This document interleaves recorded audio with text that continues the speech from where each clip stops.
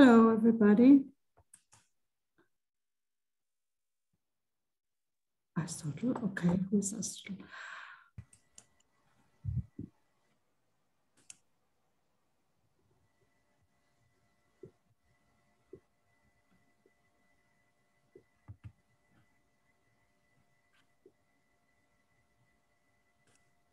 Hello. Hello. Hello, Elisabeth. So.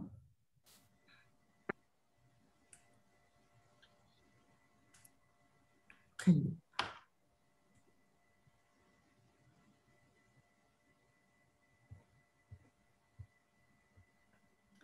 Okay.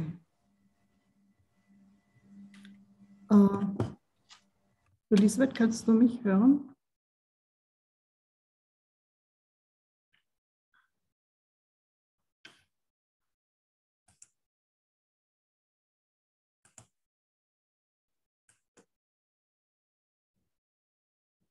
Okay.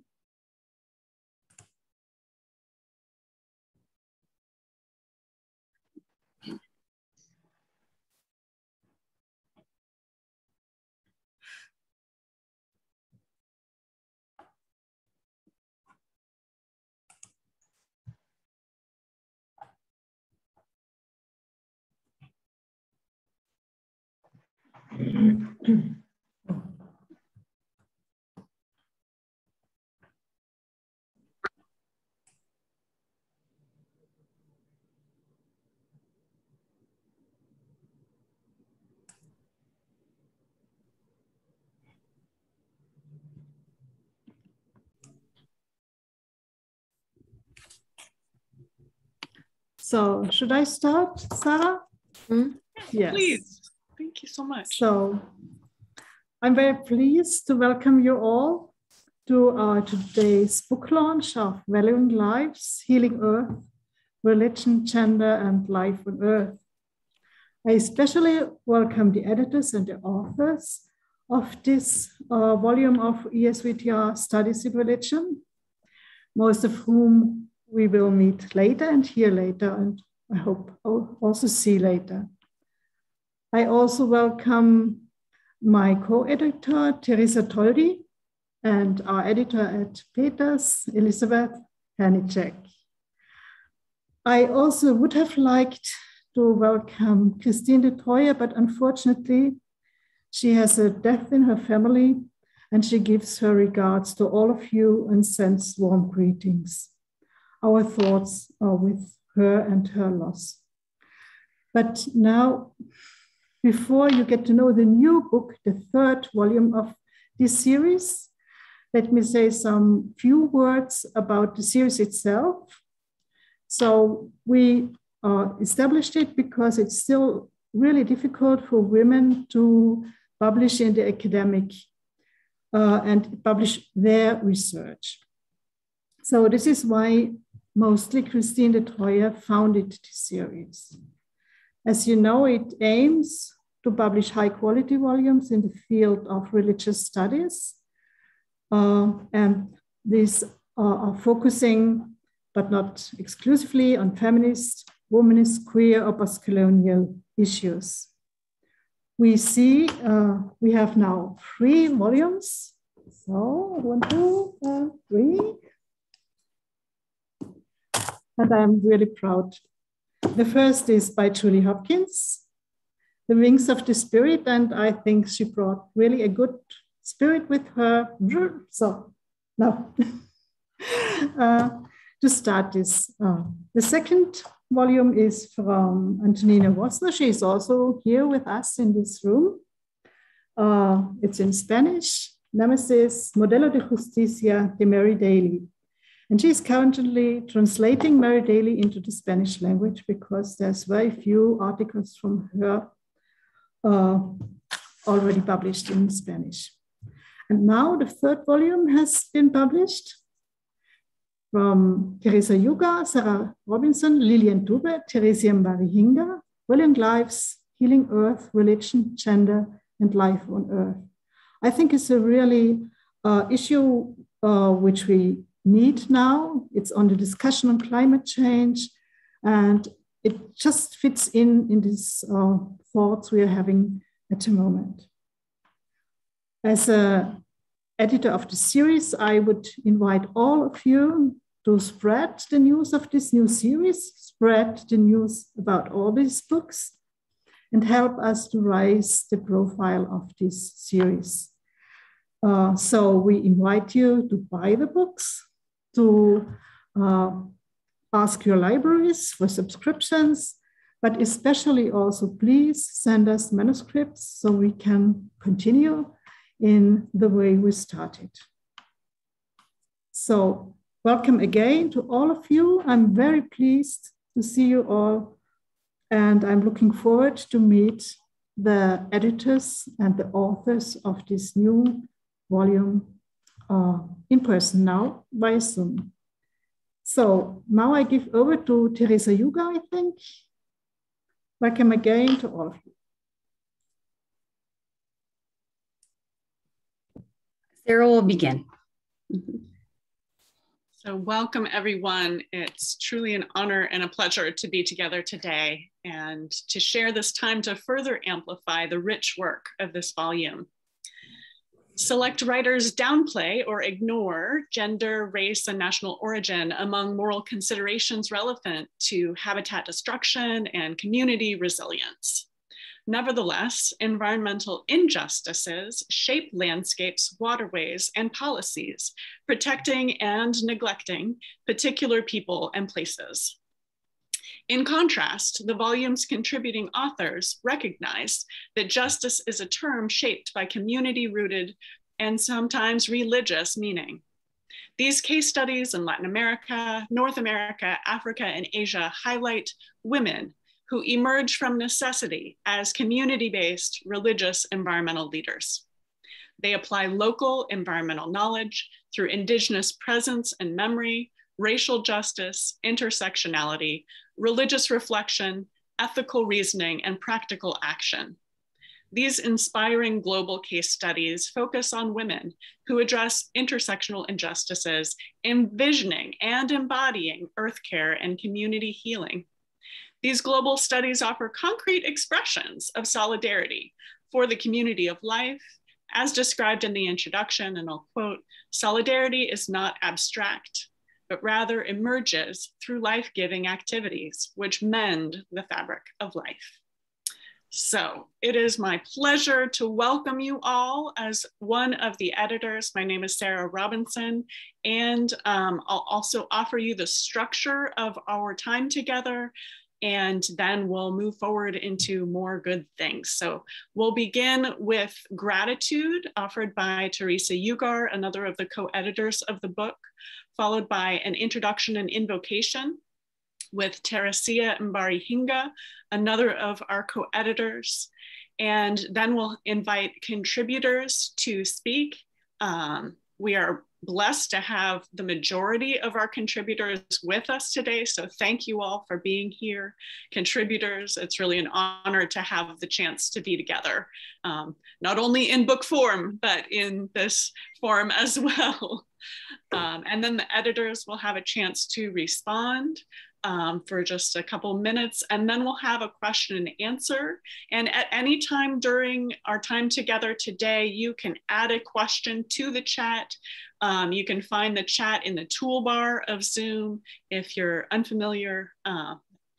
In any case, we're very grateful to Kelsey Ryan Simpkins, one of our contributors, who's kindly agreed to consolidate the questions and bring them to the authors to answer. All right, without further ado, I'd like to welcome Teresa to offer gratitude. Okay, so every book project is a collaborative book project. This book project, we have 18 chapters. So we need to realize the amount of collaboration that went into creating this book is immense. Sarah also has commented to us in the past that, you know what, there was different conferences where these ideas emerged. So I want to thank the contributors for the book, for taking time to write them, to reflect on them, and to give us your wisdom in each of your chapters. I want to thank everyone who is present here online, because by virtue of you being online, you are also supporting our efforts in valuing lives, healing Earth. Very important to thank is Dr. Kristen DeTroyer. From the very beginning of this process in the discernment of the ideas for this book, she was supportive. And then when it came to the opportunity to have it published, she said, Peters will publish it for us. So I'm extremely grateful to Kristen, and I will actually tell her in person as well.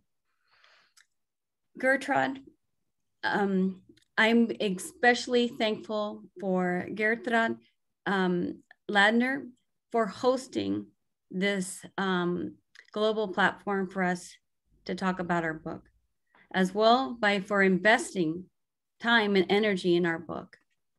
Equally, I want to thank the European, I wrote it down, the European Studies of Women, the European Society of Women in Theological Studies, because without both you and this organization, this book project would not have come to fruition. I want to thank Diane Ward, who was on here as well, because for her reading and reading these texts and for clarity, so that it is, I would say, 100% perfect. I want to thank Peters, the families of the publishers that also invested time in us. I need to thank immensely Elizabeth Hernicek. She has been working with me from the beginning. She has been reading everything. I am so appreciative to the detail that she gave to our book. And I can't even say how grateful I am or how grateful we are. I think I want to also thank my colleagues. Okay, it's been the process of collaborating on this book. We've had a lot of incidents where we ourselves needed earth healing. And I think in the midst of it all, I feel as if that we did forge forward, and it is a beautiful book. I'm not sure if Rosemary is online, but if Rosemary, we need to thank immensely Rosemary for this book as well. Her book, Women Healing Earth, seminal, has in 1995 has provided a platform for women, women in 2 third world nations to be able to have a voice and to contribute their ideas about ecological sustainability. Today, our book, the impetus for the book is because of Rosemary. And I'm going to say most of us here who are contributors for the book also have a shared love and appreciation for Rosemary and her commitment, both in life and text, to environmental justice and sustainability for all.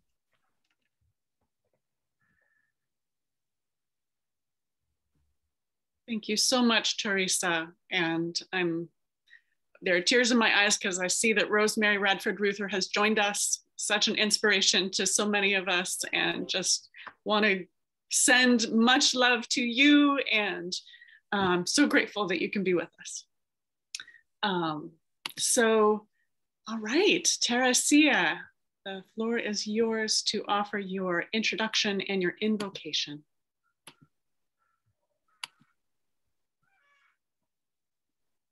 I'm grateful to invite our co-editor and member of the, oh, are you there? Great. Yeah, I've just unmuted myself. Good morning, everybody, and thank you for coming, and thank you for being in this space and time. I would like to invite you to this space and this time and this community with an invocation, which is a calling, an invitation to the great mother who gave us all birth, the great mother who is revered and venerated around the world as Our Lady of Guadalupe, Our Lady of Lourdes, Our Lady of Subukia, Kenya, Pachamama, Our Lady of Subukia, I have already pointed out. This great mama is symbolized sometimes or manifests in water.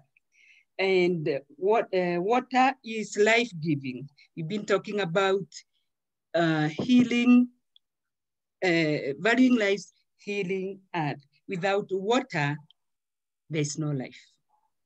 Water that flows pure, water that flows in majestic and beautiful ways, and bringing life and beauty in its path. I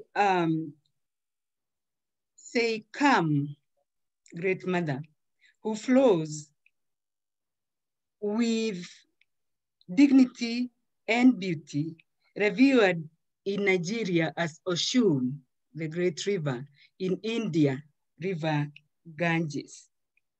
May your life-giving water flow in the requisite and proportional levels of purity and speed, so that it becomes truly life-giving.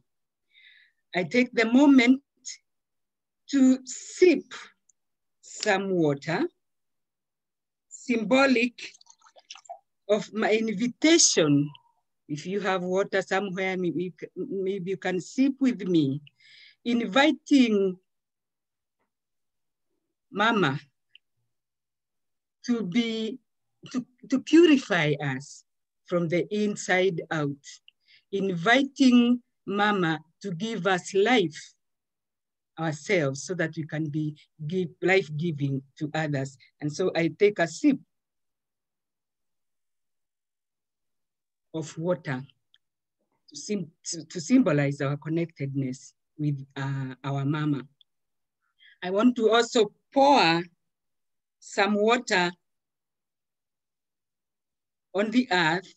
In Africa, we call that libation, as an offering to our great Mama, to help us remember that we are connected with her, that she is our ancestor, she is our great Mama. I pour it also in recognition of the many ancestors upon whose shoulders we have stood as we reached out and up and around us to reconnect ourselves, so that we are healers we become people who value lives and heal the earth's many woods. And so I invite you all to this space in the name of our great mother to celebrate, like many mothers do. We want to celebrate the birth of a baby, valuing lives, healing earth. We gather as a beloved community of people committed, valuing earth, valuing lives, and healing earth's woundedness. We gather and promise, we make a pledge to continue our commitment to this project. And thank Rosemary, our sister Rosemary, who taught us for a long, long time that disconnected with Gaia, with Mother Earth, we are lost.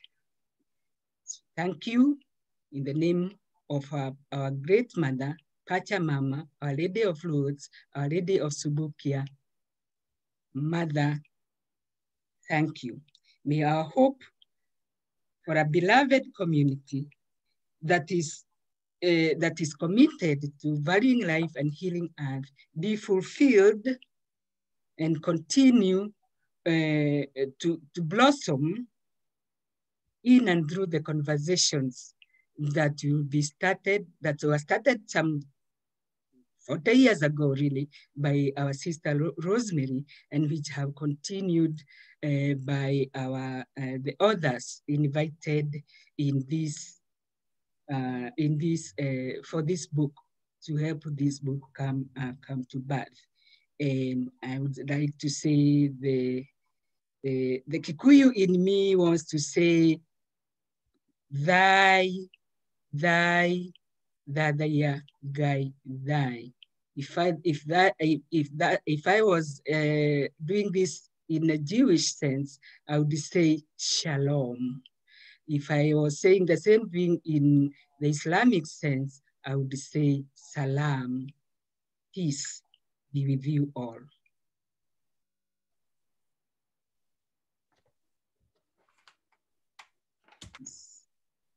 This is the point at which during Mass we say, let's give each other a sign of peace. Maybe you can do that electronically, or at least situate ourselves by taking a deep breath, conspiring together.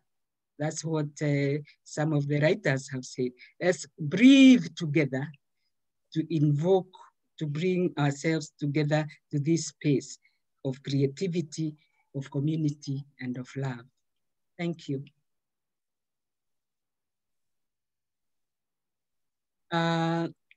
Well, as it turns out also, wherever women are gathered, there is storytelling in their midst. We love to tell stories. And the organizers of this session, my co-conspirators, have asked me to tell the story of this project, of this book. So I'm the designated storyteller for a few minutes here. I want to say that this story begins back in 1996. I had just come, at least for me, I had just come to teach all the way from Kenya. I was invited to teach at DePaul University, to teach there about African religions and African cultures. I was totally in shock and almost lost in a big urban area. It's a big Catholic school in an urban setting, all the way from a village back in Kenya. I was a little intimidated, but I didn't reckon with Rosemary in my intimidation. Rosemary, having learned about my arrival, sought me out. She was in the middle of editing this book, Women Healing Earth. That was 1990, I came there in 1994. And she sought me out. She came to, I remember she came to my apartment, and she having invited me to write an essay. I'm like, where do I even start? I don't even know how a computer works. I'm really terrified at the thought. But Rosemary came to my apartment and literally sat with me and helped me get around, overcome my intimidation, my fear. And for this, I thank Rosemary right out front for her mentorship, for her friendship, for her spirit of accompaniment. 1996. Fast forward to 2016, and the Catholic Theological Society of American Conference in Albuquerque as a new member of that organization, I was invited to organize something or to say something to the theme of the conference that time, which turned out to be environmental justice. And I thought that one of the ways to respond to that call from CTSA is to organize a panel that would revisit the work of Rosemary in 1996 and address it from the point of view of today's world and honor her legacy, remember her work and remember how she has inspired us. When I looked around for who to invite for the panel, I came across 3 people who totally unknown to me had had a similar experience of Rosemary with me. That is Teresa Yuga, Lillian Dube, and Sarah Robinson. So they jumped to the thought, that, yeah, we can do the panel. And they came and presented 3 papers in my panel. The papers were so very well received. I remember the one by Teresa was about the conspiratorial work of women in Latin America, while Sarah also talked about food. And when we did these papers, the audience were like this boy in Dixon's novel, please, sir, can I have some more? The audience wanted more. They were not satisfied with the tasty as they were not satisfied. They wanted more. And so we came back home and we decided to organize ourselves and edit a bigger volume to continue honoring Rosemary, but also to invite new thoughts and new perspectives on this very important issue of our time, ecological justice, or most often lack of it.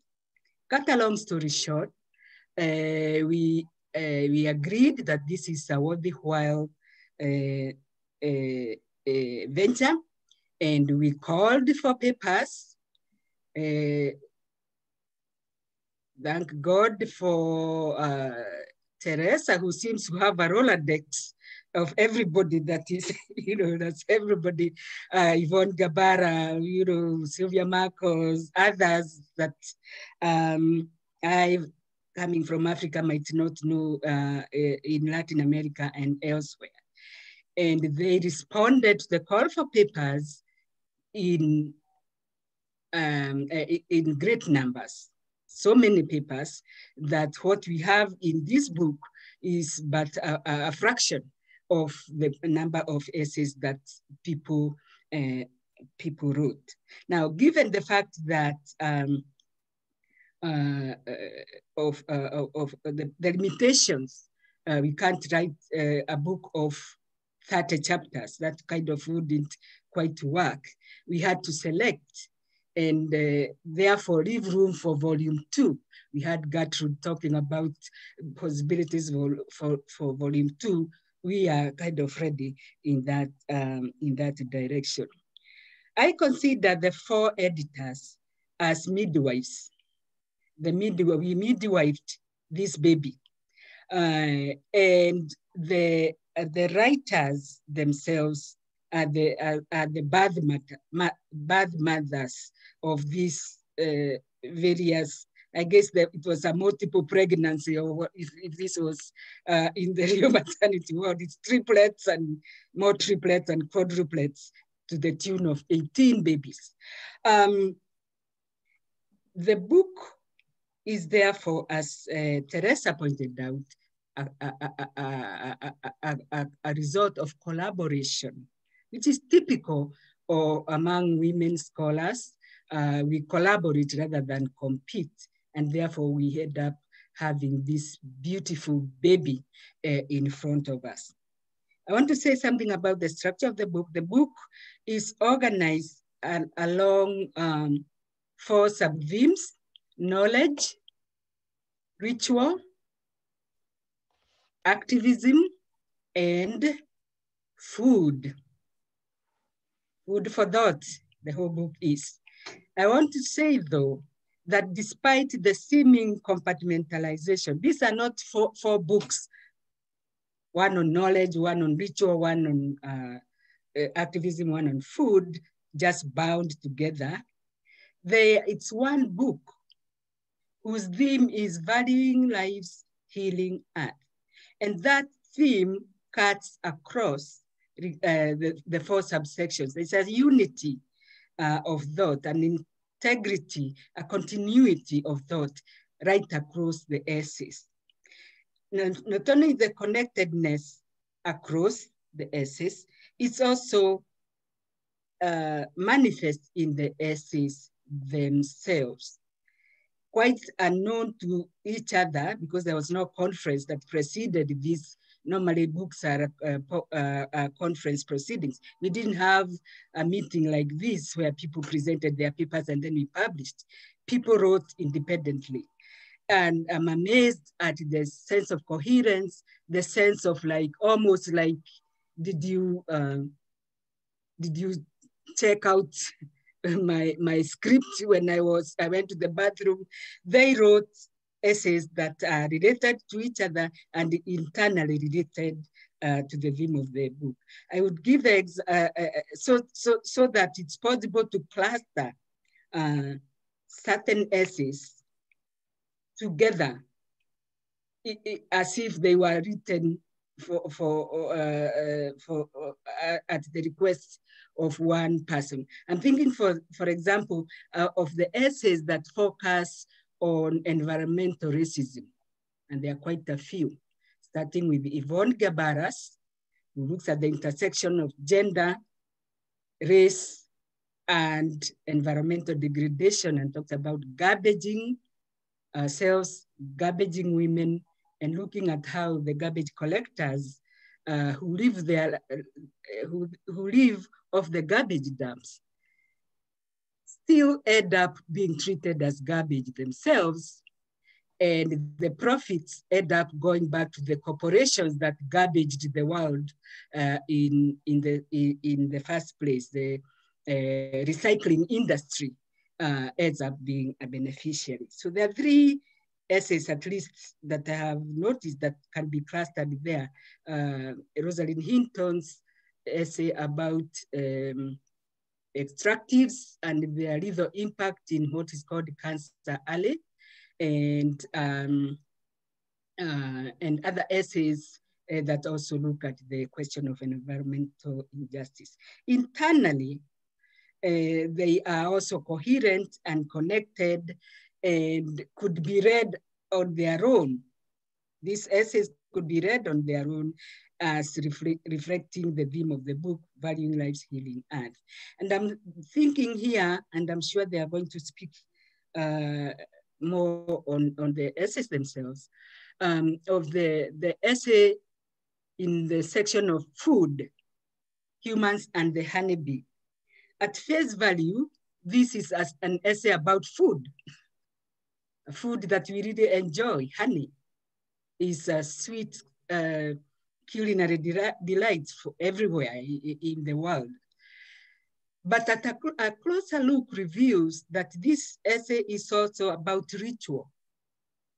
Rituals in community.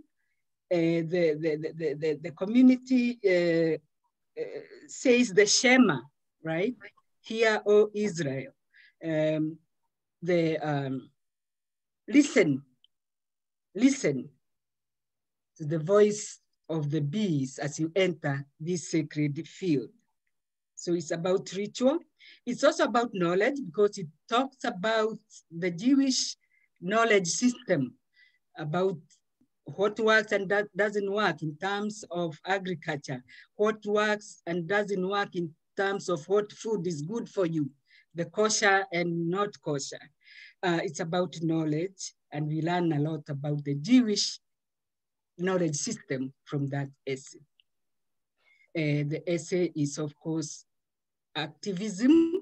It can fit under activism because they are not only celebrating the gift of honey that we get from our honeybee, they are also saying, hey,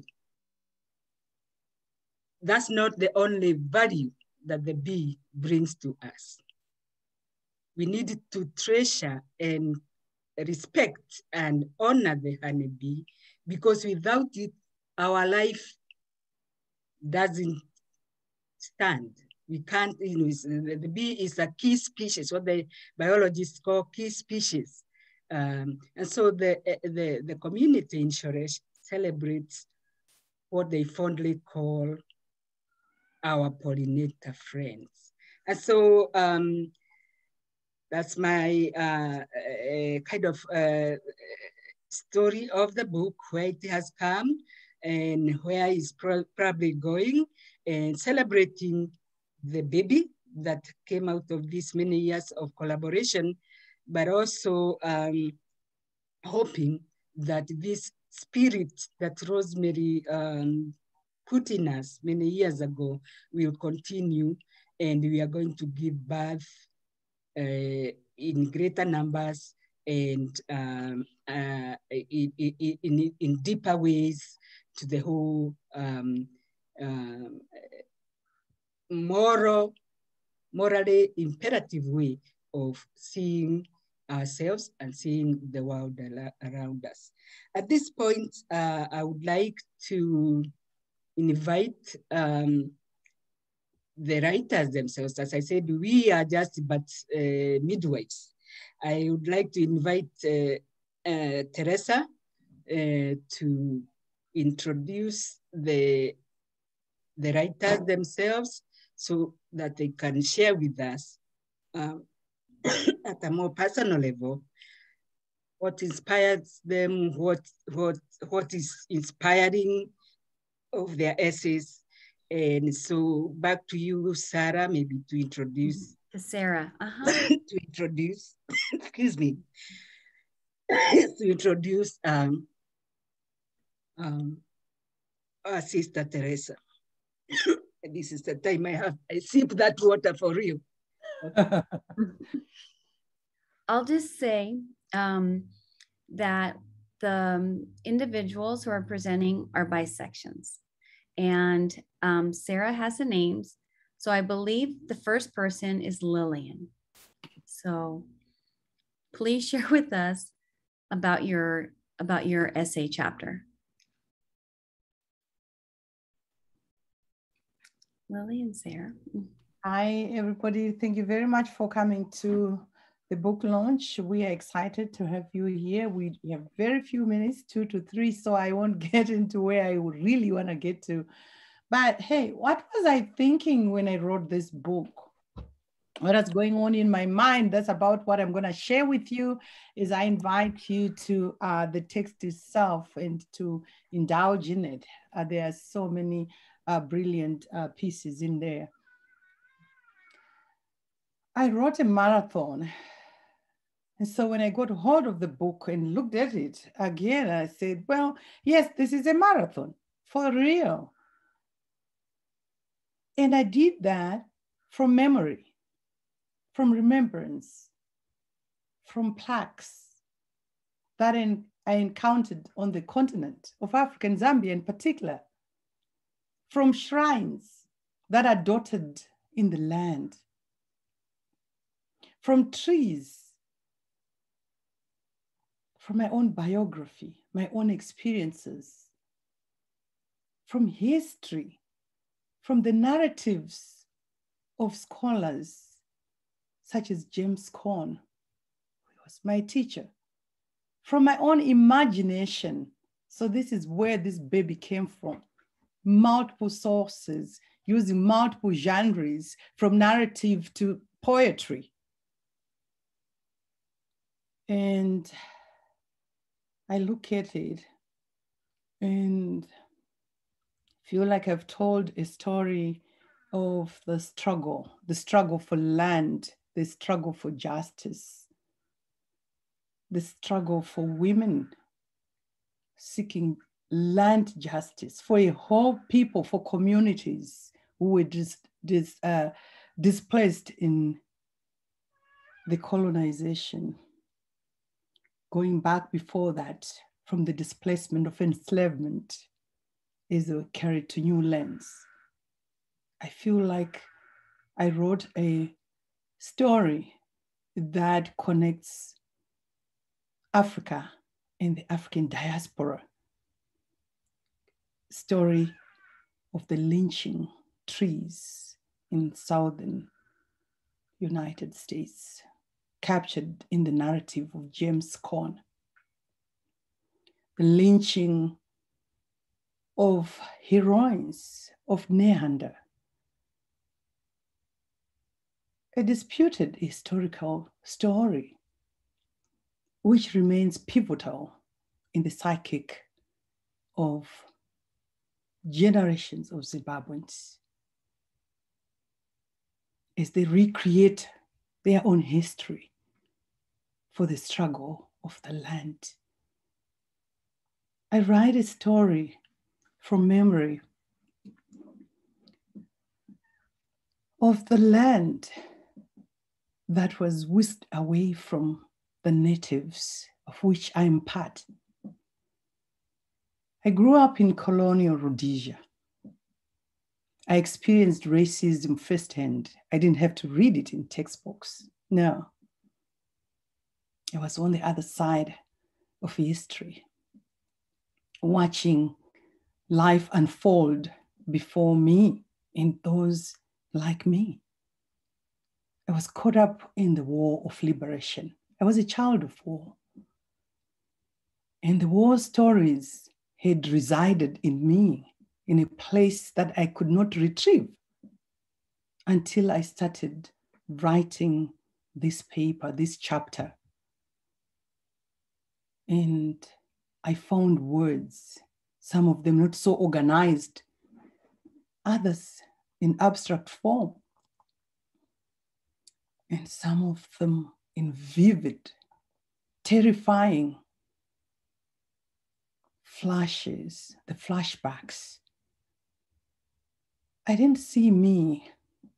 I saw the women that I walked the vales with, who invited me to reclaim gullies in the war of trees, not as an end in itself, but as a means to an end. What end? To reclaim gullies so that they could cultivate food for their families, so they could survive in semi-arid tribal trustlands. I grew up in a tribal trustland in the low veld, which is hot and dry, where survival itself, yes, was on the land, but that land was ungiving. It was relentless. It fought a strong war against communities who resisted with very little at their disposal.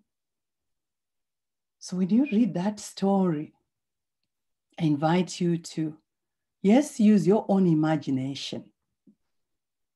Yes, get into the shoes of the communities I bring to life in that book. Mm-hmm. That's the best you can do. That's the best I did. Thank you.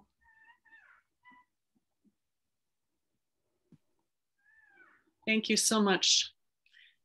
So we have 4 of us as the co-editors. Lillian Dubé, who just spoke, is such an inspirational speaker. She is a professor at University of San Francisco. And Teresa Ugar, who you've heard from, the gratitude offerings, she is a professor at Cal State Los Angeles. And Teresia Mbari Hinga is a professor at Santa Clara University, where I met her as a new professor there. And she is also a founding member of the Concerned African Women's Theologians group, a very important theological group in Africa. I am a professor at Santa Clara University as well as Pacific Lutheran University in the Pacific Northwest. And now is the opportunity to hear from our contributors. It's really a precious opportunity to hear from most of our authors today. And we began with Lillian Dubé, who's not only a co-editor, but also a participant as a contributor in the volume, in the knowledge section. We'll continue with Jaya Sophia O, who is also a contributor to the knowledge section. So Jaya, we welcome your voice now.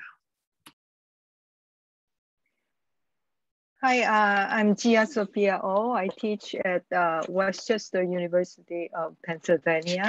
Mostly I teach religion and ecology, comparative philosophy and theology. So I kind of like contribute my scholarship to kind of Western world, especially introducing some kind of Asian woman's experience in Asian philosophies. My chapter is Salin, Woman and Oikos, home in Greek, planetary, expansion of family. So I think since we have limited moment, it is good to just read abstract rather than just say too much. Okay. As a political and economic system, capitalism affects all aspects of life in the places that are subject to it.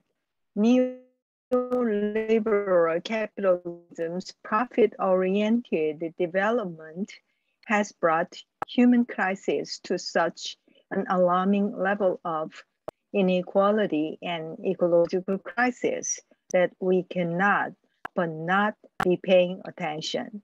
In this regard, economy and ecology have been employed as disciplinary matrices in a seemingly representation of opposing concerns. Nevertheless, both ecology and economy as disciplinary matrices find a common etymological home in the Greek word oikos, meaning household. There are some patriarchal dangers, of course, to be in using such household metaphors within feminist studies due to the Western myth of universal patriarchy and the hegemony of a transcendent male monotheistic God that have justified males as heads of the ordinary or mundane household. Despite destructive effects of these dangerous household metaphors, some ecofeminist scholars, such as Shelley McFadden, reconstruct the term oikos to mean the whole earth as God's flourishing household, body of God, in which we are all called to live. Salim, like Shalem and Shalom, Salim is a Korean term, literally meaning enlivening. However, both Salim and woman have been inferiorized as women's household task by housewives, although they both are most fundamental entities for living in an ecologically enlivening way. This chapter suggests a planetary expansion of family or eco-family.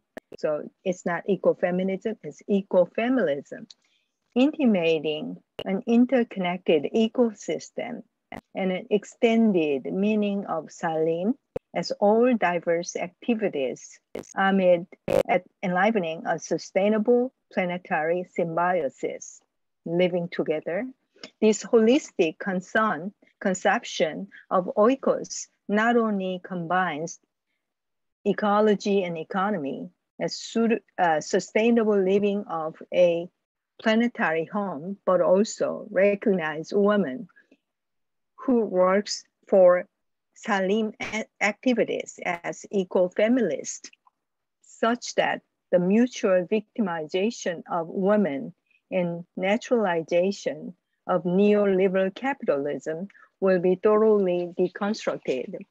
But I actually do not oppose to ecofeminists, unlike Wan Ho, who first brought the term ecofeminism from her kind of Taiwanese Confucian background, where the family is the basic structure of living. But I actually, at the end of my chapter, I concluded, by all means, then we need to hear more women's voices, especially non-Western and marginalized voices, amid at decolonizing this planet, called by many names: ecofeminism, post-colonial ecofeminism. Post-colonial ecofeminism was my term when I wrote my first book of post-colonial theology of life, subtitled Planetary Parity East and West, combining post-coloniality and eco-feminist theology, ecofeminism, and so on. Ecologically healing women's voices. You know what? Because we have 12 people. Yeah. We Can need I to finish be mindful. this sentence? Yes, Okay. you can. Yeah, so sorry. Yeah.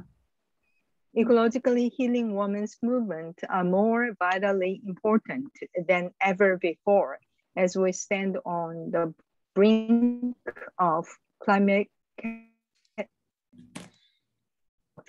and ethically hoping for viable futures. Thank you.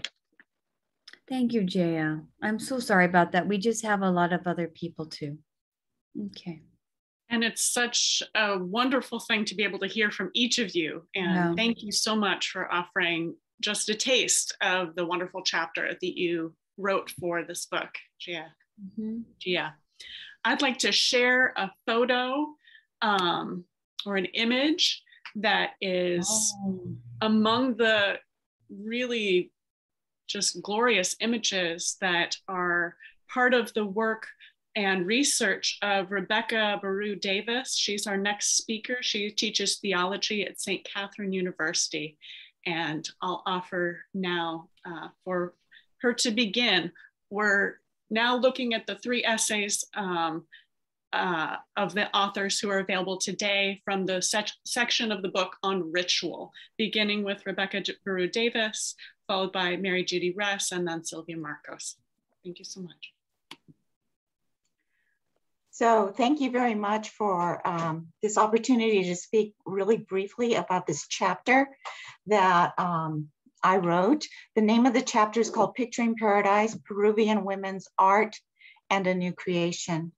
And I also want to thank the publishers and the team of editors for including the color images in the book, which is really important because it's a powerful piece of the experience of encountering these images. And I want to just share with you, I'm here in Billings, Montana, and on my way to St. Paul for an academic year at St. Kate's.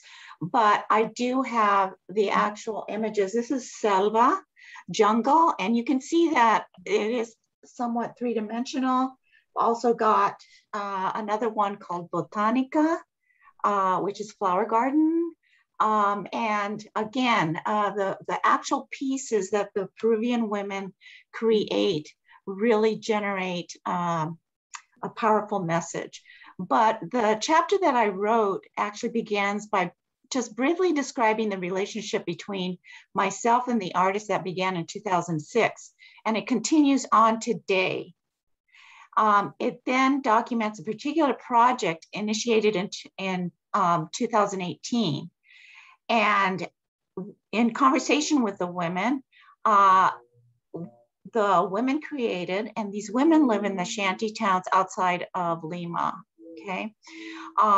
They created work that addresses local, regional, and global environmental concerns, realities, and possibilities that they have.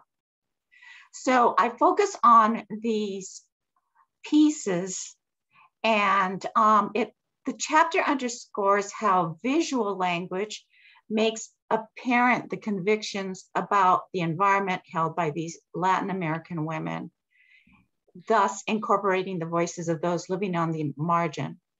It notes the ways in which the women proclaim their vision visually as they direct our attention to those places where environmental devastation and well-being exists, and how healing the earth is critical if all creation is to flourish. Now, in 2006, when I first went to Pamplona Alta, I was struck, and many of you probably have encountered, the austere conditions and the gray landscapes of places like Pueblos Jóvenes, shanty towns. But the women themselves, and this is the last piece, I almost have to get up. It is actually a stole that they created, and it's a creation stole. So it's actually got the 7 days of creation and ending with little figures of Adam and Eve. Perhaps some of you have seen artwork like this. My effort has been to lift this artwork up, place it in galleries and exhibitions throughout the United States, as well as Lima, where they live, for other people to see, understand, and experience the art and their vision of a new creation. Thank you. Thank you so much. Next is Mary Judy Ress, a founding member of Conspirando Collective and a writer on ecofeminism in Latin America. So glad to have you here today, Judy. Well, this is so synchronistic because I also worked in Peru for many years, and in Pamplona Alta, I know some of the people that found, we must know each other somehow. This is wonderful because one of the new projects of Conspirando is exactly to take women's the resistance we're encountering now, and doing it through what we call here arpilleras. And arpilleras date from the time of the dictatorship, when it was a way to protest what was happening by expressing it in this manner. So I just can't believe that this has happened. I also want to say that this is Women Healing Earth in Spanish, and that we produced back in '99. We retranslated it, and we're hoping that Conspirando might be able to translate this newest volume so that we can read you all in Spanish. In my article, basically, I just tell the story of Conspirando, our beginnings and our evolution, how we came together basically after the dictatorship to celebrate life, to celebrate what we wanted to celebrate. We were academics, we were people working on the ground, we were pastors, missionaries like myself, all of us feminists. And so we just weren't finding in our churches what we needed to celebrate. So that's how we began. We began through making our own rituals. And then we began reevaluating our search for the sacred by studying creation myths and their tremendous power over us. We had a whole cycle where we came together to look at theological violence, mostly centered on the creation myth of Genesis. Well, because of Conspirando's work, women all over Latin America are creating their own rituals and celebrating what we need to celebrate. Many of us are returning to indigenous roots. Here in Chile, the Mapuche, in Peru, the Aymara and the Quechua. In so doing, we are reconnecting with the Pachamama, the great mama, and are celebrating her cycles and her manifestations. Images of the sacred are a key element in the very structure of who we are, of our human consciousness, at every stage in the evolution of our species. Through our experience in studying creation myths and the images of the sacred contained within these myths, we conclude there's a great longing in our hearts for belonging to something greater than ourselves. In the past, we've given names and images to this longing, and Conspirandos had an annual school where we look at these images and these myths and try to deconstruct them.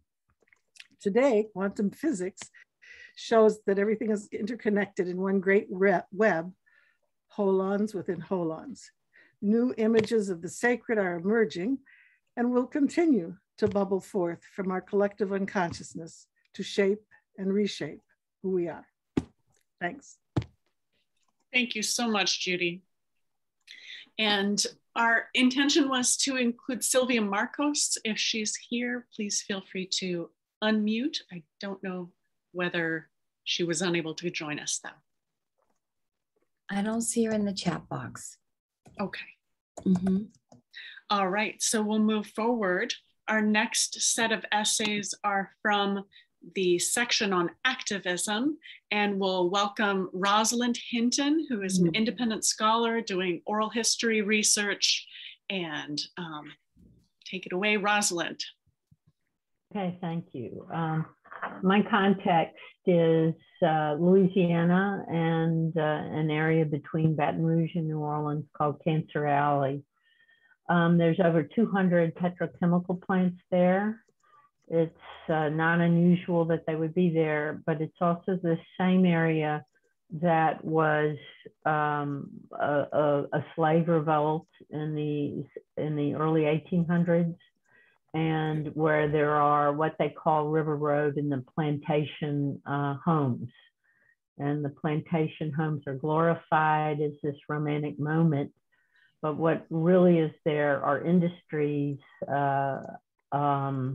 that require cheap labor, sources of water, and is kind of a window on the Mississippi River that takes you out into the globe with the petrochemical industry. There's a group of women who, through telling their stories, have risen up, and they're called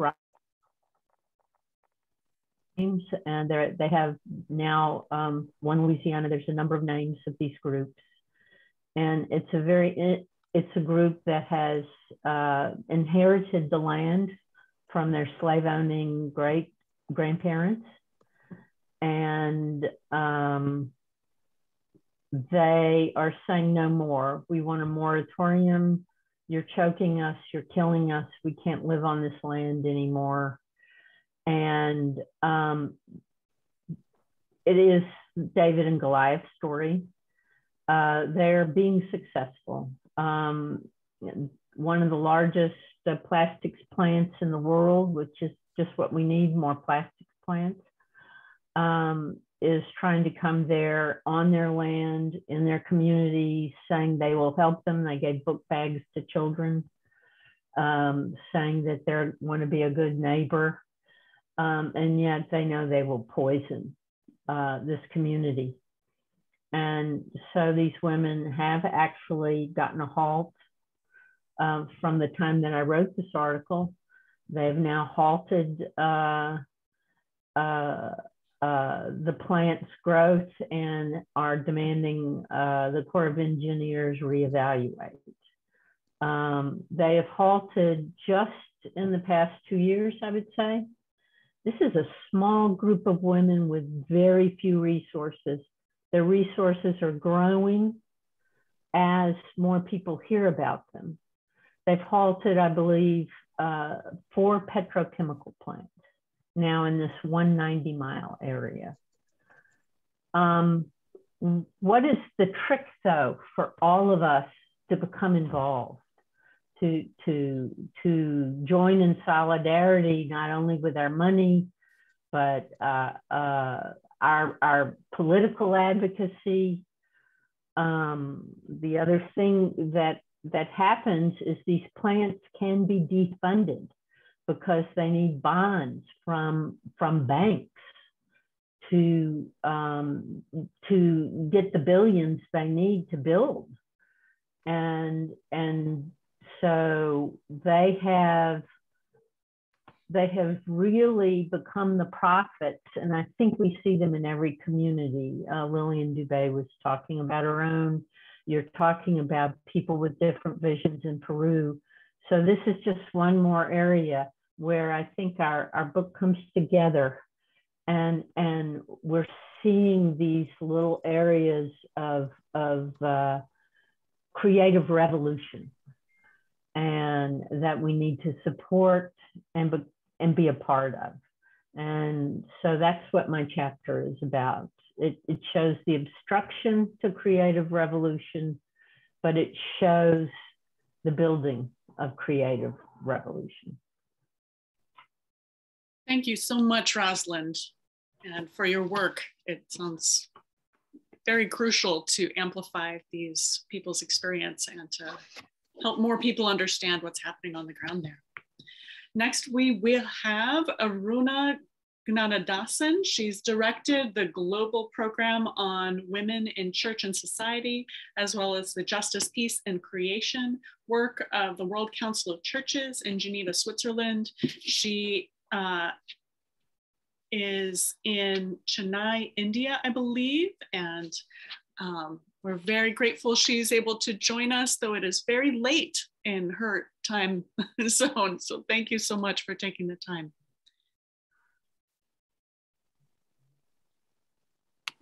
Aruna, are you still listening? Unmute yourself. Sorry. It's just past midnight, so it's not too late as yet. It's good to be with all of you and to be in this grand company. From the time this was announced, for me, the thought of meeting all of you was so exciting that I just was waiting for it to come, the day to come when we will all be together here. I think for me too, what is important about my article is that the whole book, in fact, has come out at a moment when it is needed, when we need to make Christians to think more about what's happening to the earth. Because, I mean, you've just seen within the spate of a few months, we've had floods, we've had earthquakes, we've had cyclones, we've had hurricanes, we have had, what else? Everything. And there is water everywhere. And many parts of the world are literally disappearing because of what we are doing to the earth. And forgive me, Pamela, but all the COPs of the United Nations Environmental Organization and everything that is done is making no impact. Our governments are not serious about really calling back what they are doing to the earth. They cannot. We've gone too far into this mode of taking off the earth to become wealthier, that to give that up is almost impossible for any of our governments. So all these little things that are done to sort of appease people that we have done so much, so this is how much we have cut off our carbon footprint, et cetera, is just doesn't make sense. And where does the sense lie? Actually, at this moment, it is in people's movements. And it is in these communities of tribal and in India, Dalit women who are producers of survival, as Vandana Shiva, the famous environmental scientist, has said. They are the ones who have wisdom for us, an ethic of care with which they are taking care of the earth. Communities who are resisting all efforts to stop their movements. In India, we have some terrible police brutality against these people's movements, and yet they come back, and they come back, and they come back. And of course, big business gives our government loads of money and business. So they are allowing them to continue to do what they are doing. We have just 2 or 3 big business houses in India who are controlling about half the economy of the country. And these are Indian businessmen, not multinationals. And then you add to it the multinationals. So they make a good partnership in destroying the earth.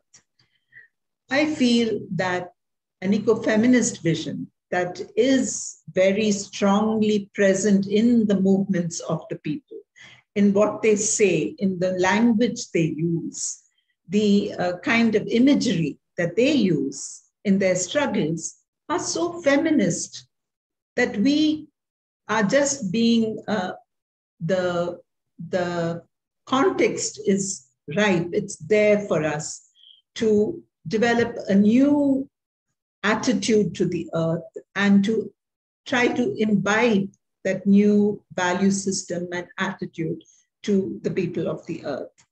And I end my article with this reference to the new images of God, which are also emerging out of their movements. It's really theirs, and we are just getting it into, because as feminist theologians, we recognize all that Christianity has done wrong in the world and recognize where there has to be a rejigging of theology and of the church.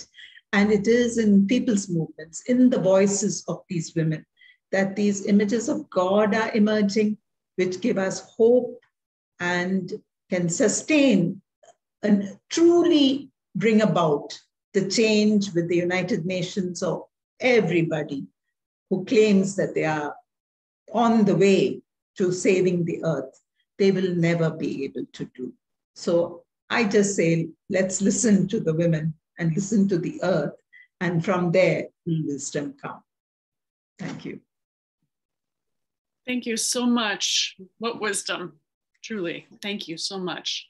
Sarah, how many people are left, just to know?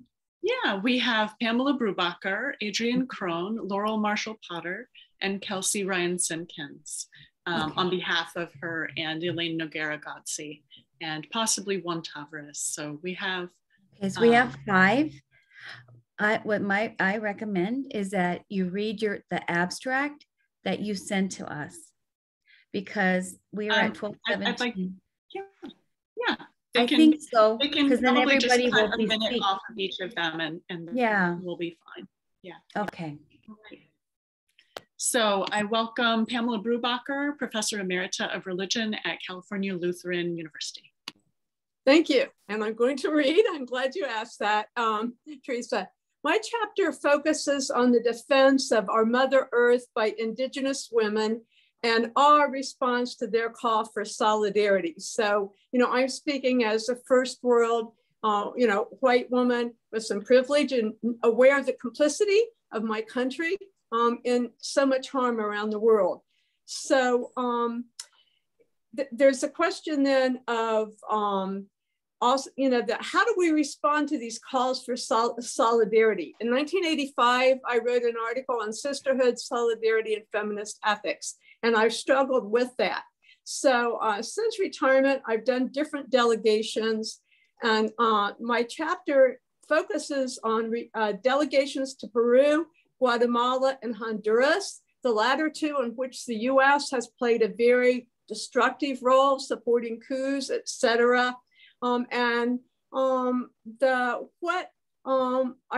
It brought to life the horrific human and environmental impact of chemical mining, deforestation, and hydroelectric projects, as well as the courage, persistence, and faith of communities engaged in peaceful resistance in the face of repression, criminalization, and violence. And I talked some about Berta Cáceres from Honduras, where the US supported a coup. She was murdered. You may know her case. So I'm amplifying the voices, which we were asked to do. Go back to the US and amplify the voices. So I look at the possibilities, but also the limits of solidarity, because in spite of our work to go to the US Embassy in Honduras, they didn't hear our voices. So I learned that solidarity also means that we need to offer political support to the women in these precarious circumstances. We need to rethink our own connection to the earth, which we've heard. And I believe it's really important. Our mutual survival is at stake. This is for all of us. That's it. Thank you. Thank you so much, Pamela. Okay, next we have our authors from the food section. We'll begin with Adrienne Crone, Assistant Professor of Religious Studies and Director of Jewish Life at Allegheny College. Welcome, Adrienne. Thank you. Teresia already actually talked about my chapter quite a bit, so I can be extra quick. So I wrote about the staff at Shoresh Jewish Environmental Programs in and around Toronto, Canada. And they focus a significant portion of both their land that they steward and their labor resources and educational programs on bees. The pollinator population in Ontario has been subject to degradation, much like the pollinator population all over the world, and has experienced a significant amount of colony collapse disorder, where entire colonies die out. And this is due to varied factors, including industrial pesticide use, invasive pests, wild habitat loss, and climate change. So the women-led staff at Shoresh strive to protect and cultivate this vulnerable bee population through an effort that they call community-supported beekeeping. And so in the chapter, I talk about what that means and the kinds of rituals that they do, the kinds of educational programs that they do to bring Jewish folks and non-Jewish folks in Toronto into their beekeeping efforts and into their pollinator repopulation efforts.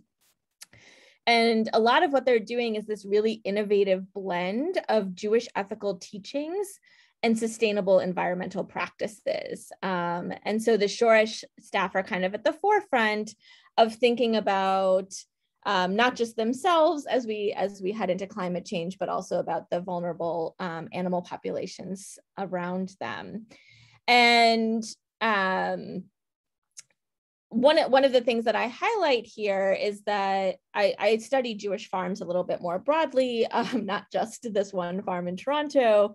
And most of the farms are still led by men. They tend to focus on land and fundraising and producing their own vegetables and programs. But Shoresh has really focused on collaboration and on sustainability and community engagement and some of these other things that are maybe not as exciting to funders or not as exciting to national organizations promoting things, but are the kind of real work on the ground that we need in the face of the climate crisis. So it has added to a broader study of Jewish environmentalism that I'm a part of. So I will end there and pass the microphone along. Thank you so much. And I'll share an image from her research as well that we're grateful to have in color in the book. There's some beautiful photos included in the book. Okay, so next is Laurel Marshall-Potter. She's working in systemic and comparative theology at Boston College. Welcome, Laurel.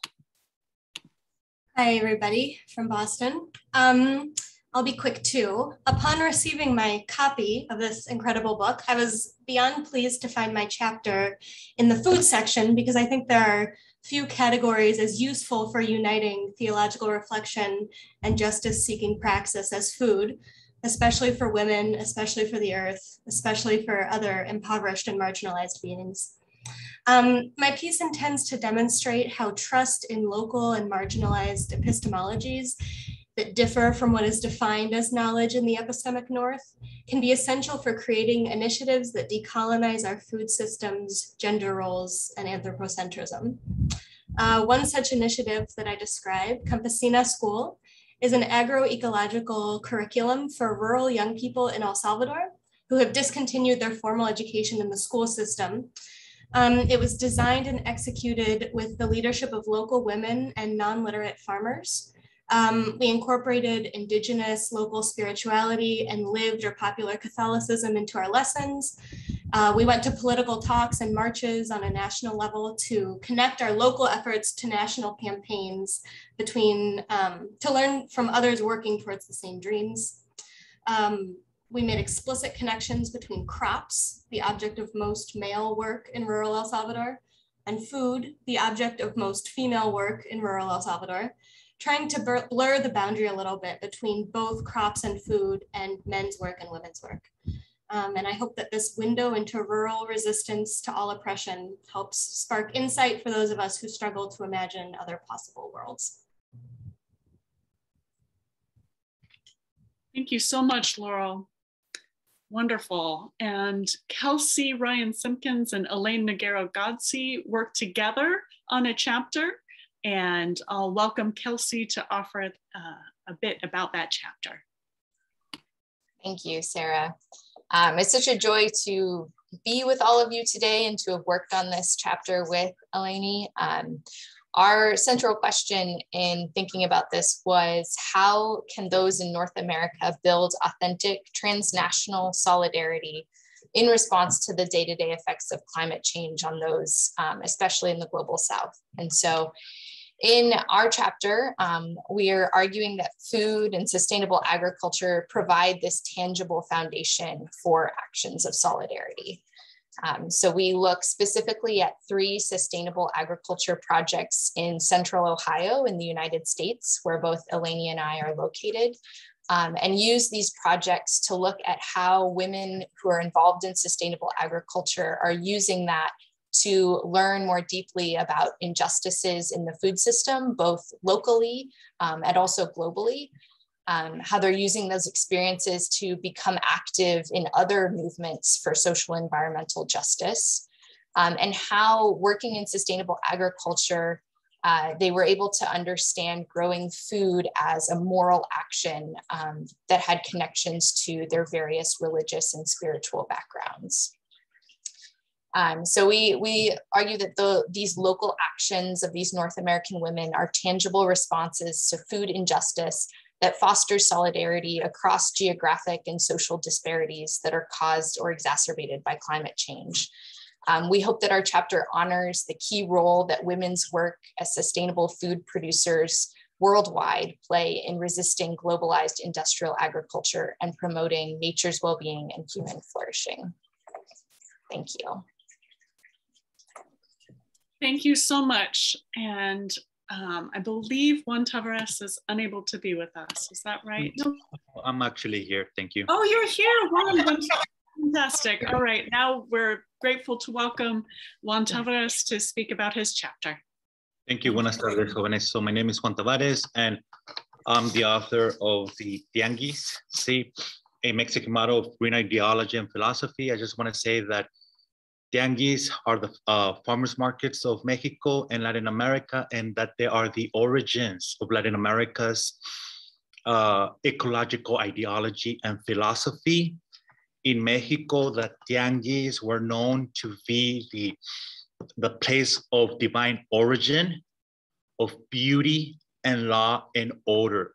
So if Mexico wants to preserve its ecological ideology, it is forced to save the Tianguises that are constantly attacked by this neoliberal economy or global economy that have come into Mexico, and the tianguis are being now replaced by their good items. They're being replaced by SWAT needs. So in order for Mexico to keep its green ecological ideology, is obligated to preserve the tianguises, not only for us, but for our future. Thank you.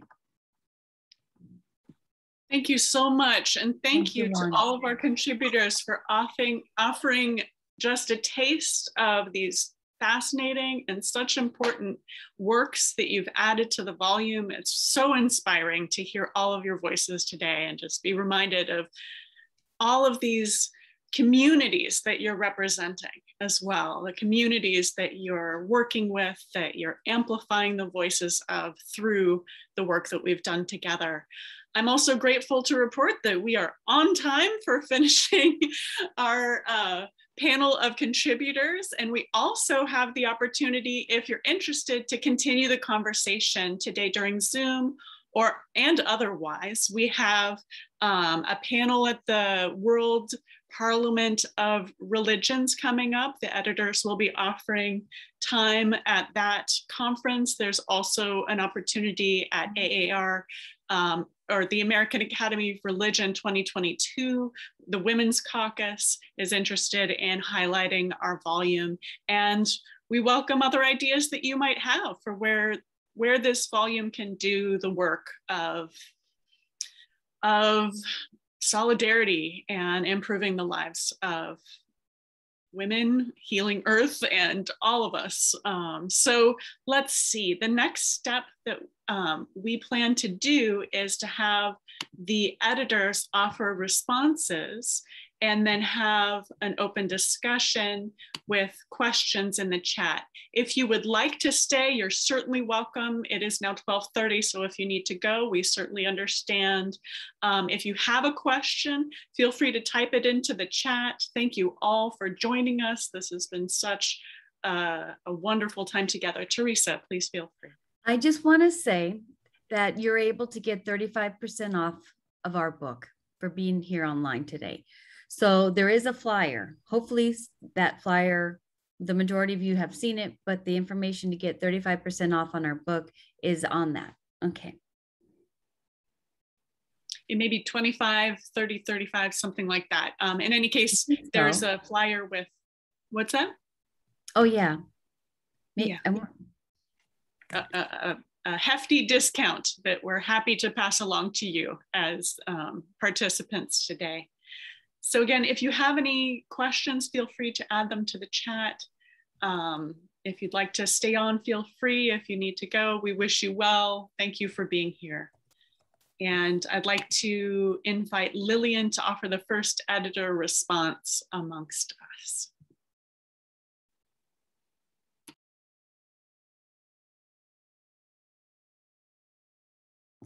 Well, thank you again for that opportunity. It was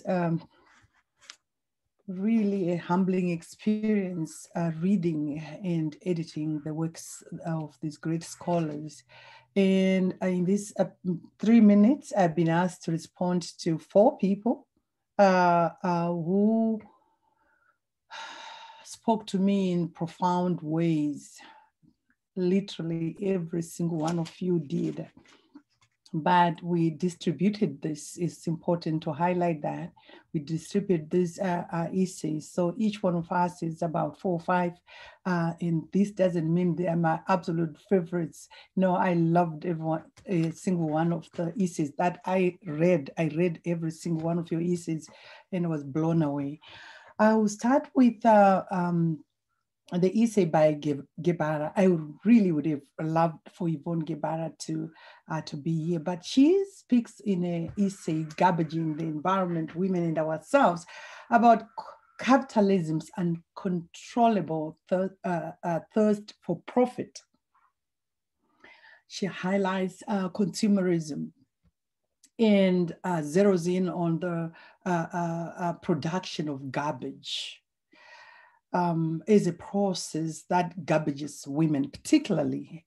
She uses the case study of Black women in Brazil and how they become garbage, or how they are garbaged in the process of recycling garbage. They find themselves trapped in a cycle, vicious cycle of poverty. They won't break free. They end up stinking. They are in their minds. And what she does is make us all stink. You read that chapter at your own peril. You're going to stink. By the end of that chapter, you'll be motivated to jump up and do something about that stench. It follows you. You feel it. You smell it. It just overwhelms you. And that's what Gebara does. She goes on to analyze what garbage is, and then who the trash collectors. They are women, they're poor, they're Black, they're diseased. So she deals in this chapter with the intersection of class, gender, and racial identity of poverty, the racial identity of poverty. This is not just the only chapter, like Teresia Hinga highlighted at the beginning, that deals with this issue. There are other papers that do the same. So this is an intense paper. Alisa Moore, who happened to have been my student for 2 consecutive semesters at the University of San Francisco. So yeah, go Dons. Carefully navigates the Catholic theology and theological sources that establish solidarity among Christians, something that is profound. She makes a textual analysis, which is helpful in the analysis of the experiences shared in this book. And Aruna, who is here, I think I have a minute now.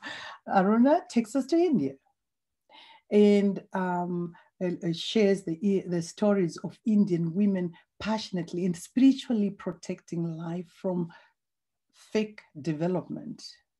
And every single one of those stories will inspire us to see the intricate conniving devices of colonization, neocolonialism, all working in the name of development to subjugate sources of life for the women and their communities.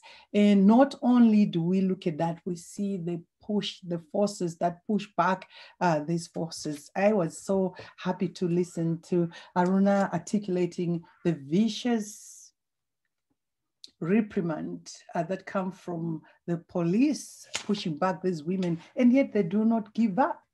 And finally, there is, so we move from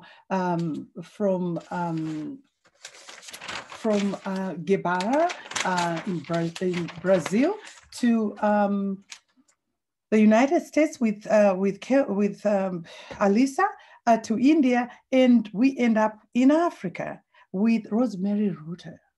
Rosemary takes us to Africa in her essay about Wangari Maathai, who again reiterates or speaks on the same, hammers on the same point about colonialism and the cultural erosion that comes with it, the denigration of African worldviews that support the ecosystem, and challenges us to dig back, and which is what Wangari Maathai does.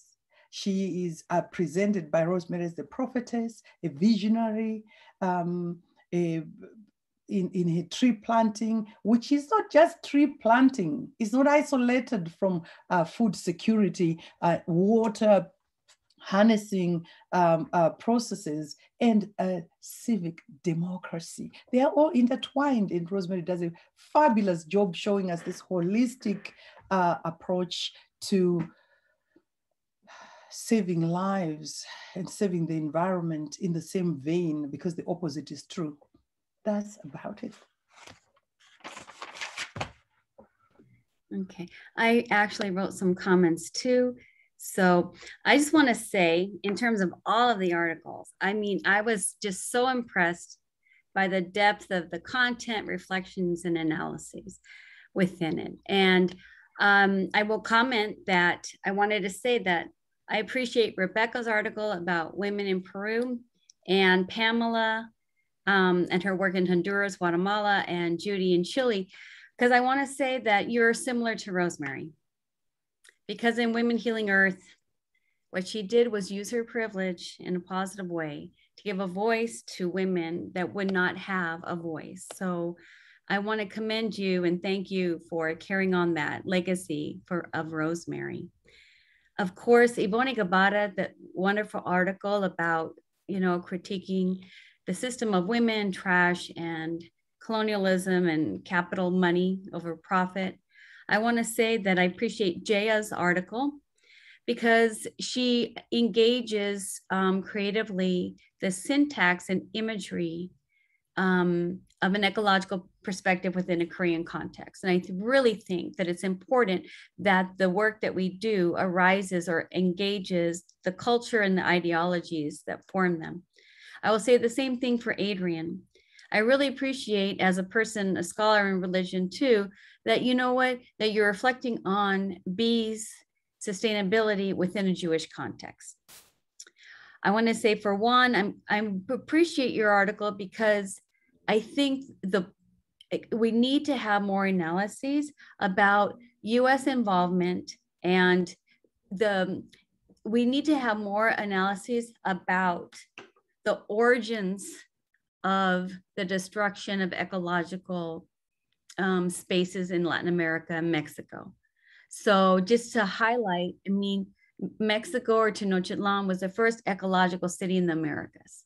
So in a U.S. context where Mexicans are deemed are undermined, I think his article is important because he elevates the ecological wisdom. And let me see, Aruna, I appreciate your lifelong work for creating an ecofeminism, again, from within your Indian context. And did I comment on Lillian? I can't remember. Lillian, your essay was integral to the book. And I'm going to say why.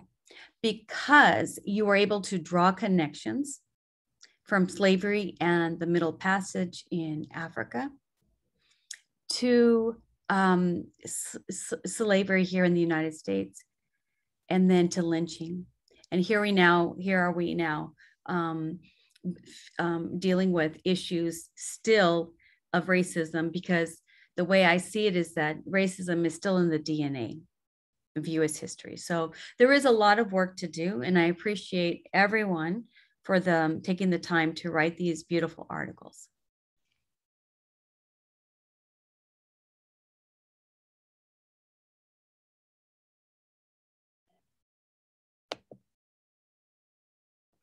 So Teresia will go next. Okay. I already did comment somewhat in my introduction, but I have been listening to the presenters themselves and getting an even deeper sense of how magical almost this whole thing has been. I was touched when this is the first time they're seeing each other, and they listen to each other and they're like, what?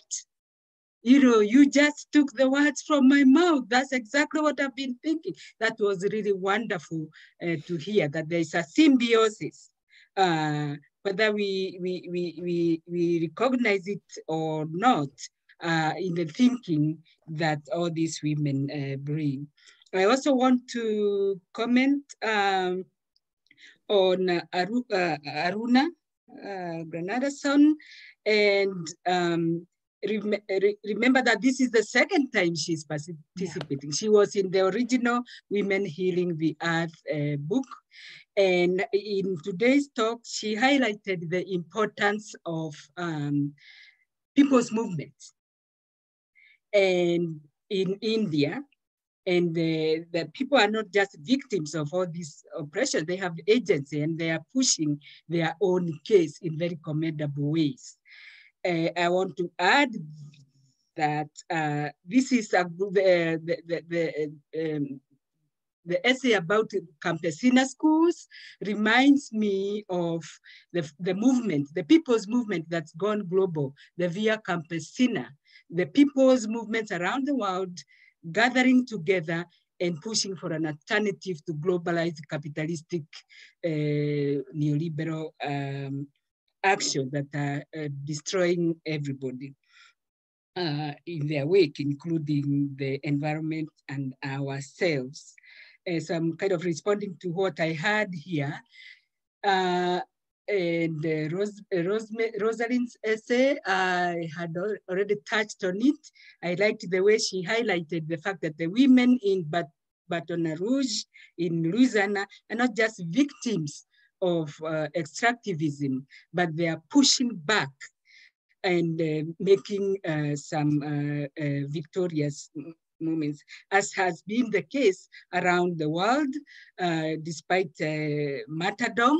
The whole idea of martyrdom came up in the some are losing their lives in the struggle, but they are gaining victory. The challenge is for us to join hands, so that solidarity becomes very important. There's one essay that I think the other didn't come, and of course Yvonne Guevara is one of my favorite essays because it talks about the intersectionality of everything, and it also puts us right there as part of the problem. We are garbaging ourselves. We are garbaging each other, we are garbaging the world, and so long as we kind of comply, when we don't challenge the oppressive situations, we become part of the problem. The essay I want to refer to is the one by Frederick, The Enclosure of the Psyche in Modernity, Healing the Internal and External Landscape. I don't think she was here, was she? But her essay spoke to me and is important given the overall theme of the book. The theme of the book, the proposal by all these feminists, is that when we are connected with Mother Nature, when we are connected with the spirit world, contrary to what we were told after the Enlightenment, there's no such a world, and if it exists, it's a pie in the sky, it's forced consciousness. And we bought into that myth of the scientists. And as Wangari says, we got on the wrong bus. Wangari Maathai says, we got on the wrong bus that is going to take us into perdition, if you wish, rather than flourishing that we desire. And so this thought is captured by Frederick, who talks about the enclosure, the imprisonment by modernity that we are all going through. We have been captive of modernity and almost forcibly disconnected with the world of Pachamama, the world of Mother Mary, the world of the saints and so forth. And this has come with a cost. She says we are therefore sick to the core. Mental health issues arise out of this destruction of nature, food that is not really food because we poisoned it, because we are growing it for profit. And so the essay sums up part of what is, I think, the proposal of the book overall, that we need to reconnect. We need to reconnect as we were supposed to be. The interconnectedness of everything, when we forget that, then we perish. And so we need to value ourselves, value life, including our own lives, and begin, therefore, the healing of our inner landscapes, she says, our inner selves, and the outer landscapes, those honeybees, preserving them, those rhinos that are reduced to the last one, the white rhino. There are only 2 left in the world, and they had to do some urgent kind of artificial insemination so that we can use. That's as the landscape and the world out there is perishing. That's coming from our inner perishing and our inner sickness. We are captives of modernity. We need to liberate ourselves by valuing lives. Then we can begin the healing process. I'll leave it there and just celebrate the symbiotic thinking that has showed up. Totally, this is the first time anybody was seeing, other than the editors, this is the first time the writers were seeing each other. And they're like, wow, pleasantly surprised that they are thinking similar thoughts, even if they have never consulted. I'll leave it there. Thank you. Okay. Thank you so much, Teresia, and thank you to all of the editors for the tremendous work that has gone into the volume. I'll just offer the last bit that I had signed up to do amongst us. So we each took on a handful of essays to represent now, and I'm also, I'll say that Sylvia Marcos is a really significant scholar from Mexico who writes in both Spanish and English, and her work for this book is looking at what she calls women's medical pluriverse. And a pluriverse is getting into the cosmological thinking of an indigenous understanding that she is doing research with. And so understanding not only our bodies in relation to the cosmos, but our bodies in relation to our local lands and waterways, that this is part of the healing elements that can be invoked through traditional medical practices. It's just a wonderful article that brings this to light. Yuria Solidwin offers mythopoetic earth-based creation storytelling, deriving from relationships from grandmother to granddaughter, and in interrelations with ecological context in an indigenous Chiapas family. Gia Sophia O brings ecofamilialist, post-colonial contributions to the Korean ecological Salin movement and deconstructs household norms of gender and economy. And Lillian Dubé, of course, does this difficult work of weaving together narratives of enslavement and resistance, embodied by legendary resistance fighter Nahanda Nyakasikana. Please forgive me if I didn't say it correctly, whose memory lives on even after her memorial lynching tree has fallen. And as editors, we labored for years to bring this volume to fruition, adjusting plans and forging forward amidst deaths in the family, with the Me Too movement bringing more human bodies to protest in the US Capitol than ever before in history, with indigenous land and water defenders standing together in global solidarity, with COVID spanning the globe amid fear and human frailty, the Black Lives Matter movement focusing a stark lens on ongoing injustices, contemporary legacies of history's horrors. But as you can tell from these inspiring stories, the story does not end with those injustices. Those of us present with the gift of life have the ability and arguably the imperative to act, to render this world more just, more free, more livable. And in addressing environmental and social issues, we don't need to be less bad, but to embody and work towards the good, right? The volume renders significant lives and stories visible, rendering women visible, not through a media lens shaped to further entrap and extract from them, but amplifying them to render subjugated voices audible to a wider audience. This is the work of feminism and contemporary ecofeminism and the intellectual stream toward liberation that preceded us and will live forward beyond our lifespans. And My plan had been to end with the poem that I have at the beginning of the book, but there's time. There's time. Is there? Mm-hmm. Yeah. Okay. Yes. All right, so I will offer my poem called Bone Blessing. Our bones, legacy remnants of long past travelers who, like us, breathed this air. The same blood pulsed through tissues now turned to dust. We now are living dust, living bones, living waters, singing the same mystery song without answers. We breathe and sing, dance through sorrow, rise in righteous fierceness, caress in gentle forgiveness, delight in celebration.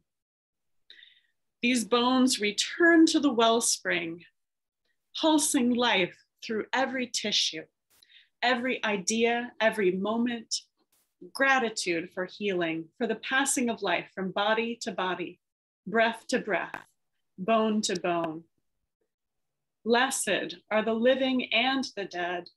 Blessed are the bodies and the lives yet to come, for whom we are ancient ancestors.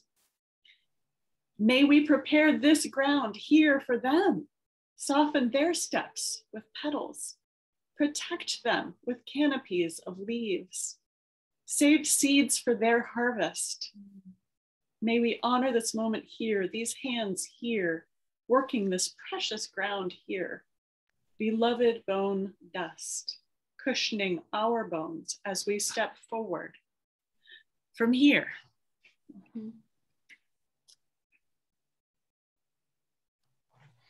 I think it's important in our efforts for ecological sustainability that we have a long-term vision. Rosemary had that model for us, a consistent long-term vision. And in the process of the work, we need poetry, we need dance, we need to nurture ourselves, and we need to be around people and collaborate. So I guess today, or our book, is an invitation for you to consider the work that you would like to do for ecological sustainability, and try to be in solidarity with others, whether in North America, Africa, and Asia. Okay, thank you for coming.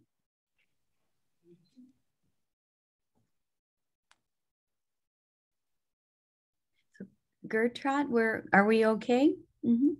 You're okay. Okay.